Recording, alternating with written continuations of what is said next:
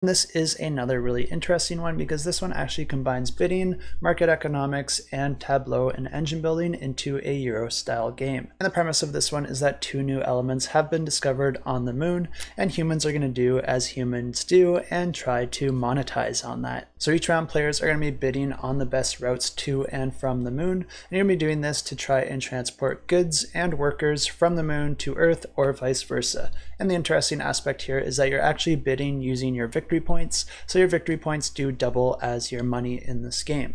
And the market is affected by supply and demand, so if you are the first one there, you're guaranteeing that you're going to get the highest price for whatever goods that you're trying to sell.